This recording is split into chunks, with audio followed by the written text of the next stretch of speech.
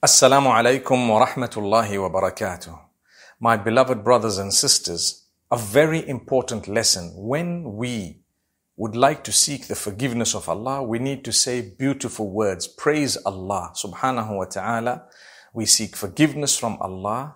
We send blessings and salutations upon Muhammad sallallahu alaihi wasallam, and we ask our need, and then we send blessings and salutations upon Muhammad sallallahu alaihi wasallam again at the end, and our supplication is complete. Now, one thing, to earn the forgiveness of Allah, we must remember there are many different wordings. You can use any words. If it's not within salah itself, you can actually use any language, to be honest with you. You just need to be genuine, sincere, and Allah will always forgive you. Remember that. Allah will always forgive you. So the Prophet ﷺ was asked by his wife, our mother Aisha radiallahu anha, if I were to witness the night of decree, Lailathul Qadr, what should I say? He said, say, Allahumma innaka afuwun tuhibbul afwa fa'fu anni. Oh Allah, you are most forgiving, you love to forgive, so forgive me. As simple as that? Yes, as simple as that. As simple as that. Oh Allah, you are most forgiving. You love to forgive, so forgive me.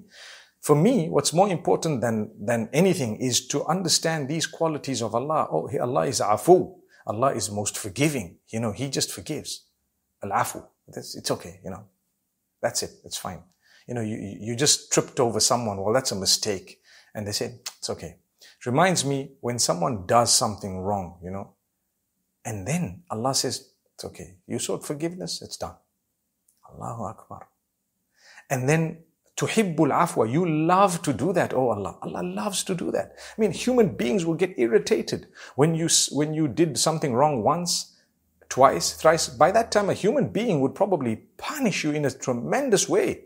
But Allah says, no, the more you seek forgiveness, the more you have understood that your Maker can either punish you or forgive you. Now that you've recognized me, I forgive you. That's Allah. علم عبدي أن له ربا يأخذ بالذنب ويغفره أشهدكم أني غفرت لهم. Allah tells the angels at that point that, my slave has recognized that he has a Lord who can, meaning whom he's answerable to, who can punish him or forgive him. So now I want you to bear witness, O my angels, that I've forgiven him. Subhanallah. That's a beautiful dua. Now, a quick question.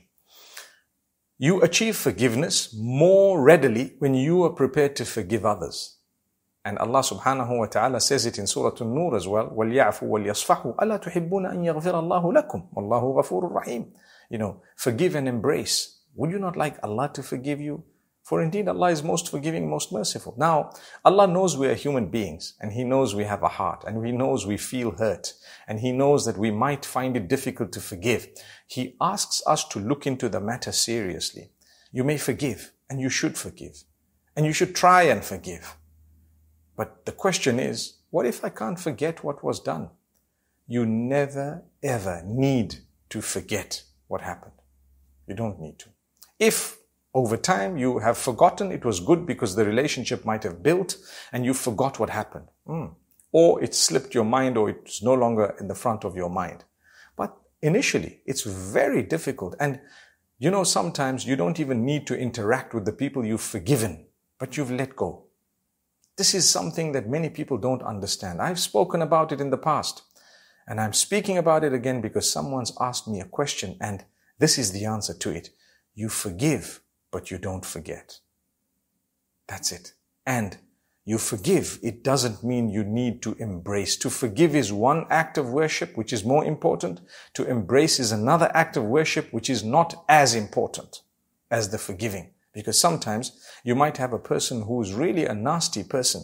You've forgiven them. They may not be genuine in seeking that forgiveness. You may not know you're a human being, but you've let it go, but you want to limit your interactions with them. Bravo. That's actually a good thing. Subhanallah. It's good to limit your interactions with those who may be toxic, those who may not have changed their ways. I can't handle being in their company. It's very stressful. My mind has a pressure on it whenever I'm with this person. I feel so, strongly about not being with them. and it just stresses me and gives me the jitters, or I get depressed, whatever else it may be. You just don't want to be with them. No problem. There's nothing that says you have to be with them. They've wronged you in the past. They belittle you. They mock at you. They lie about you. They cause problems for you. You can minimize your relationship with them, but you've forgiven them. What am I going to hold it in my heart for? It's okay, forgiven. That's a very important lesson. I thought I'd share that with you. It's Ramadan. We want to forgive, but let's be genuine. And there are a lot of us out there who are nasty people. I'll be honest with you. There are a lot of us out there who are nasty to someone in our lives. Be it a parent, one of your in-laws, maybe a sister-in-law, maybe a sister, maybe a brother. Sometimes we're very nasty to them. And you know what? It's just because we think we have an advantage over them. And so we say bad words, we say cutting remarks, we make people cry. They cry quietly because of us. They cry because of what we said, because of what we've done. They are hurt, their heart is paining. Those type of people, Allah watches what's going on. Allah knows. Don't think you're a big deal and you're a powerful person and so on. You know, it's very serious. You make people cry. For what? Why did you do that? You know, with your words. You think you are superior, you think you're the boss, you think you're the big person, you think you are the one who can dictate the pace. Not at all. Allah dictates the pace, not you. So if you would like to make someone else's life difficult, I've said it, Allah creates a person or a situation where your life will become difficult, even worse. Just wait for the day. But if we seek forgiveness, we can save ourselves. We seek forgiveness, we can earn the pleasure of Allah. So I thought I'd just share a few of these words with you to say, let's seek the forgiveness of Allah. Let's forgive others as well. You don't necessarily have to forget what happened. You're just a human being. But at the same time, you will always, be a content person because you've let it go. And you know in your heart, I don't hold things. It's fine. I don't have a spot in my heart to hold things against those who've said or did things against me, because I ultimately just want Jannah. It's a very high level of thinking, because when people do something against you, they can spread rumors, they can do things. And now with social media, it goes far and wide. They've said nasty, ugly things about you, untruths about you. They've spread it. They've said whatever, and it's gone to the whole world. You have an option. You have many options. The best option is just forgive them, let it go, don't hold it against anyone, and just, that's it. I don't want to interact. I don't want to talk to these people, but it's okay. I don't hold it in my heart. I want to have a clean heart when I sleep every night, and that's it. And inshallah, with that, I want Jannatul Firdaus. The reason I say this is because of the hadith where the Prophet ﷺ pointed out a companion who always looks at his heart and takes out from his heart any ill feeling against anyone else. And he says, well, that man is from paradise. He's going to get paradise.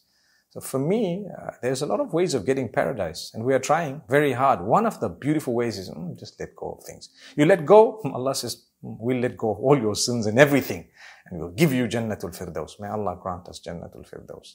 May Allah forgive our shortcomings. أقول قولي هذا والسلام عليكم ورحمة الله وبركاته.